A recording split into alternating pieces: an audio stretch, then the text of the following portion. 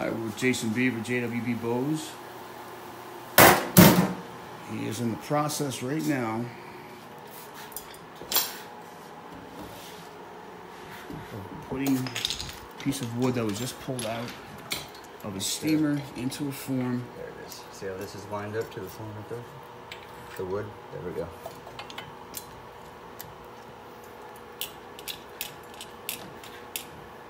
It's going to be set and then compressed and then molded onto this form. And then I'm going to let Jason explain pretty much how the rest of this goes. So, this is his apprentice Christian in there, by the way. Alright. So I am compressing wood. Alright, yeah, give us a little play by play, bro. Not much, just enough. Just a little bit. Alright. Now, slowly, because the wood is plasticized at this point, slowly going to bend it over the form.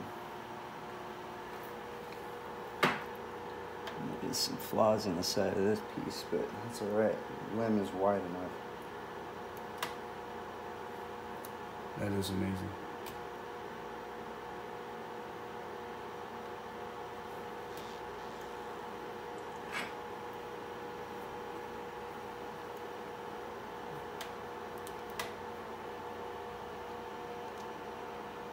If you go too fast, you're not giving enough time for the wood to stretch, you know? Right. You get grain ruptures. Now, you use the term plasticized. That is softened up from steam? Yeah, from boiling. I boil the wood. Okay. I feel like... Right here? Nope, on the middle. How long does it normally take for something, you know? Usually it depends on the thickness of the piece of wood, you know? For a piece this thick, I'll boil it for about 40 minutes. Yeah, 40 minutes.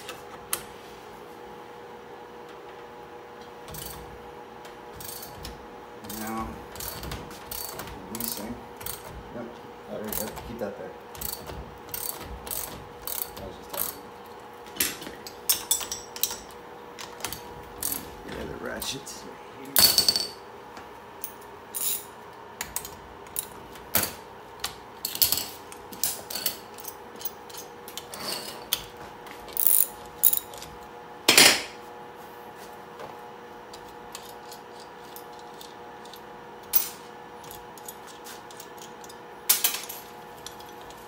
So real quick at this, you're going to be taking this and adding clamps to this, I'm assuming? Yeah.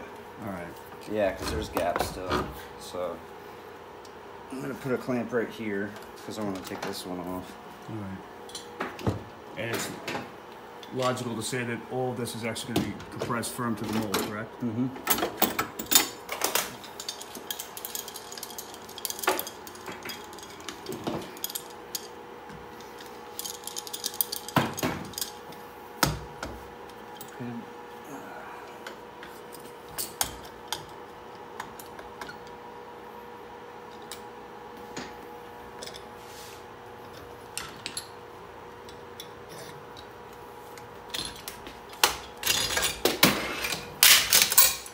While you're doing this, tell us about the wood you're using. The wood? Yes. It's sugar maple. Sugar maple. Sugar maple, yeah. Now, is there a particular reason that you choose this wood, or? Yes, because it accepts glue. It accepts glue. It accepts the glue that I use, like any collagen-based glue. You want a big one? No, I'll try this one. And what makes it so much different from, say, oak or pine or something like that, other than? From what I understand, it's called a diffuse porous wood. Diffuse porous wood. Wood. Yeah, Wood, excuse me. diffuse porous, yeah. Certain woods just don't accept the glue very well. It doesn't absorb, or the shearing strength of the wood isn't very good, because these types of bows are under so much stress. I've had wood actually, like, the grain slip like this. Right over top of itself. Yeah, like I've tried using hickory. I've had like a very lightweight bow work. You want a big one? Let's see. Yeah. Or this one, right here. Now, this is what type of bow again that we're doing here? Turkish. Turkish. This is for a 3-piece. The tip's already bent in for it. Right there, effect. So this Turkish bow will be comprised of three pieces of wood, That's right. as well as what other material? Another piece of maple, or like yellow birch or something, or hornbeam for the handle. Now, this will have horn involved in it? Yeah, it's gonna have a horn belly, and then it's Horn. gonna be sitting back. But these are gonna be kits that I'm putting together for people, you know, so people can put together their own bow. You know, they have all the components, and they can do the work themselves. You know, if they want to learn. It's a good start. You know, I'm not gonna be around forever. You know, and it's like. Pass the craft on. Yeah, man. You know, Yes. and it's like Expose more people to it. yeah, expose more people to it and history. You know, because if we lose our understanding of history, Then who are we? yeah, who are we and what? Then what? You know, and I feel like this is such a connecting experience. It's. I mean, every single bow I make, it teaches me something new about myself. And if I can be a part of helping other people do that for themselves, you know, and job well done. It's pretty amazing, bro. It's all about patience. Which may or may not be suited to most people. But how long will this sit in the form like this? I see you have several here. Yeah, I leave them in the form for a month. A month. A month, at least. Tomorrow, I'll pull the straps off and then reclamp it. Mm-hmm. Because if you leave these straps on, then the wood starts to spalt. So, say that again. Explain. It'll start to spalt. Spalt. Yeah, like you'll see some of it. Like this. Yeah, some spalting will happen to it. It's kind of normal. It doesn't do anything. Is this discoloration or is it something else? Yeah, it actually grinds off. So it's Okay. it's just a surface level thing. All It's right. just moisture. So this right here is a piece that was in the form, different bow, obviously, different form. Mm-hmm. Off the top of your head, do you know how many different types of bows you're making right now? Oh, yeah. I'm not trying to throw you a curveball. Turkish, Scythian, Tatar, Mughal, Georgian, Sind, Persian. Did I hear something about Korean somewhere? Korean? I was going to say, I see this. Magyar, Hungarian. Basically, anything. Hungarian. We, So like 10. you, might- Just for starters. just for starters. That's amazing. Plus you're doing longbows? I do want to, yeah, Mongol. There's 11. I do want to Mongol? make an Egyptian angular bow. That's my next challenge. What's? Oh my God, that sounds incredible. Do you remember the length? And they're of different the- sizes. May I just want to give people an idea of just not every bow you pick out there is huge. Not everything is going to be. It's designed for the shooter, correct? So I mean. Yeah, well, I mean, this is like a reject bow. It just didn't turn out very well. This is something I made when I first started, but So you keep your. yeah, it's good to show people, you know, have like examples. But I mean, this little bow here would have probably drawn 27, 28 inches. You know.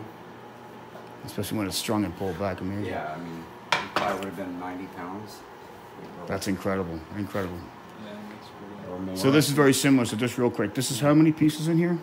It's still here. That's a 3-piece construction. Okay, just like when you started. Yeah, doing so you that. got the limb, then you got the handle, and then here's like the cross section of what. Let's get some good light on that because I want people to see this. So explain those layers right there for me, please. Here's the horn. Okay, the black, right? There's the wood. All right. This section here is all the sinew. That's all sinew. So that's all how sinew. much sinew actually goes Yeah, on. and then a little bit of that, like actually like barely. It's actually like 0.03 millimeters is goat skin. This is all tattooed.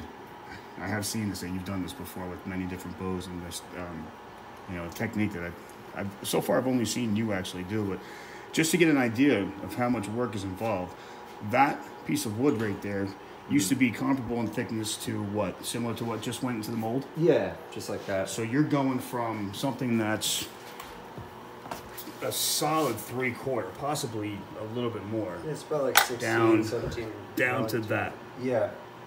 And Just- the reason why, I should hold it this way for comparison. yeah, the reason why it's Flat. it's super thick is because you want a nice rigid piece once all the pieces are assembled. All right. Nice and rigid, so you can glue the horn to it, and clamping. So So the wood's yeah, so the doesn't wood. get overpowered by the horn. Yeah, exactly. Well, not that. You need something like a really sturdy frame The clamp too. to clamp to, you know, because to glue the horn to the wood, it's a process of its own. And that extra thickness that gives you the opportunity to actually shape the wood, take out any Yeah. deficiencies or any faults you find in the wood, and be able to mold around that. Well, you pick the wood before you even decide to bend it, and So you're not just grabbing any old tree out of the woods. You're No, actually you no. have to hand pick everything. yeah, the wood. You have to select the grain and look at the grain and be like, yeah, that's gonna work. You know, there can't be any like wavy stuff going on. It has to be really straight grain. So roughly, like out of how many trees makes the cut? No pun intended. So 1 out of 10, 1 out of 20. Just depends on the area. You And know? if you get lucky or not. If- yeah. That's awesome. All right, Jay. Well, we're gonna definitely be tuning in again with you too, man. We want to see more of this. Okay. Cool. All right, Chris. Thank you, brother. No problem, All right. man. Peace, guys.